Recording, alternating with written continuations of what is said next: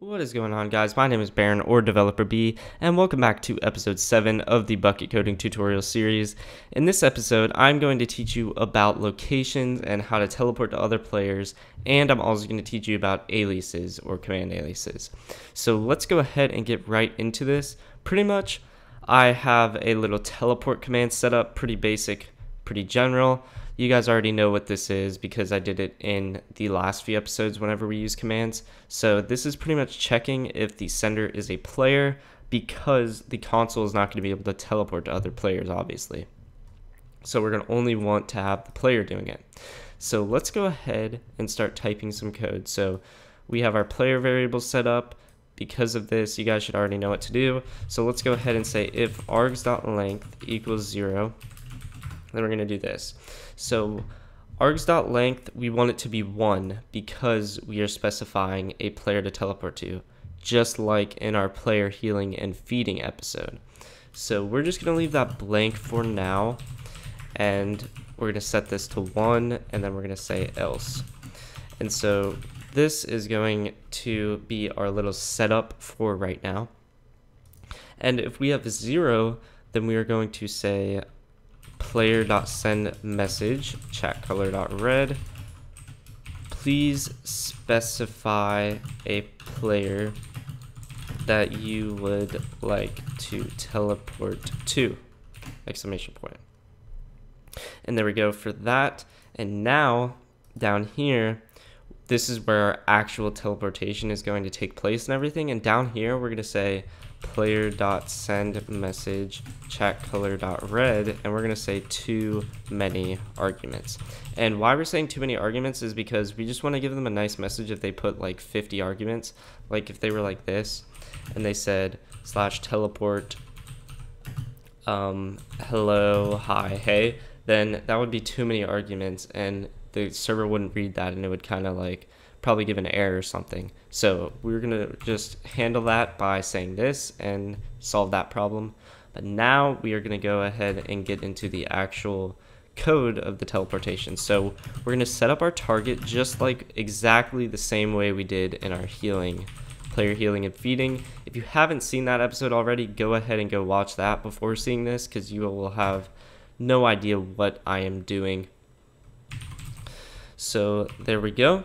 And pretty much what this is going to do is get the player of the name that we specify. That's pretty much what we're doing if you guys don't know what that is. And then we're going to say check if the target is null. So if this target is nothing, we're going to send the player message chat color.red, and we're going to say args1 or 0 is not online. So that is pretty much saying that they are not online if it equals null because it doesn't exist. And now we can return and safely assume that this target is a real player because it returned true and the target is not null. So now we can actually go ahead and teleport this player to the target. And how are we going to do that? Well, it's literally a few words. So all we're going to say is player.teleport. And as you can see, it takes a location, and that's what we're working with. And we're just going to say target.getLocation. That's it. We're done. And what this is pretty much doing is, wow, they actually have a method. You're probably like, wow, they actually have a method for teleporting. And they do. And this is very useful for multiple reasons, because you can't just use this to teleport to other players, but you can use it to teleport to a location or anywhere. So this is really useful. This player.teleport is really useful for spawns, like mini game spawns, or if you die, then it'll send you to a death place or something. Like, it's good for teleporting the player around, like spawns. There's a bunch of different things, like a spawn, like a hub spawn. Whenever the player joins, you want them to join into the hub, spawn a certain area. That's what teleporting is for. Or if you want to teleport them to entities, which we are doing now. So what are we going to do? We're going to say player.sendMessage, and we're going to send them a nice message saying you teleported to, and then args, or actually we can say target.getName because it won't return null. And then we're actually going to send the target a message because they're online, and we're going to say chat color.green, and we're going to say player.getName teleported to you. And there we go. So now we are actually pretty much done with this episode. Really basic stuff, actually. So yeah, there's nothing else that we can do, and this is a pretty basic command. So let's go ahead and check in the plugin, and this is where we're going to do the aliases. Oh, I forgot to mention also, right here it says cmd.getName. I know I told you to use label last time, but make sure for this episode or whenever you want to use command aliases to type cmd.getName, and I'll explain what a command alias is right now. But if you want to use command aliases, use cmd.getName. It will not work with label. It'll, like, the command just won't work if you use the aliases. So make sure to use this. So anyways, let's go back in here and we're going to create the aliases. So we have our plugin.yml, and we have our commands teleport, and under description and usage, just in between them, that's the best place to put it. You can put it wherever, but that's the best place. And I'm going to say aliases and put a bracket, and this is where all of our aliases are going to be. So what we can say is TP, tele, and port. Those are going to be our 3 aliases. And what exactly do these do?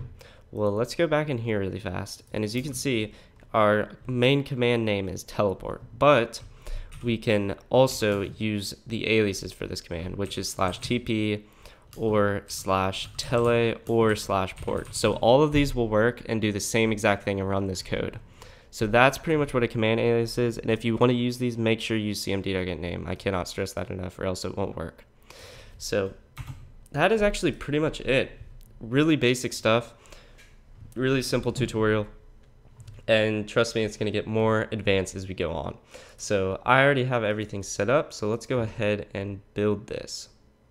And I'm actually going to log in to my other Minecraft account really fast, and I will see you there.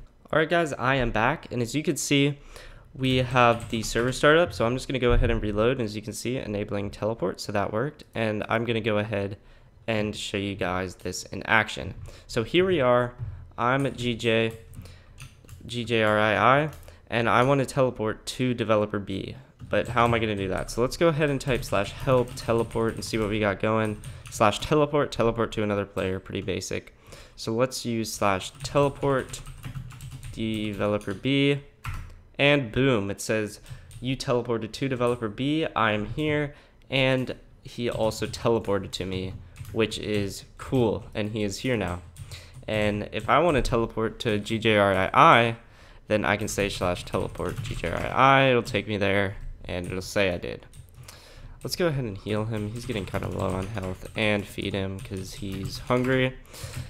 Using our other plugin, but now we are going to use the aliases and see if that works. So here he is right there. I'm gonna run away a little bit. Let's go ahead and say /tpgj. Boom, TP works. And if we run over here into this like dark cave, oh, I'm stuck in the cave, I need to get out, /telegj. Boom, works.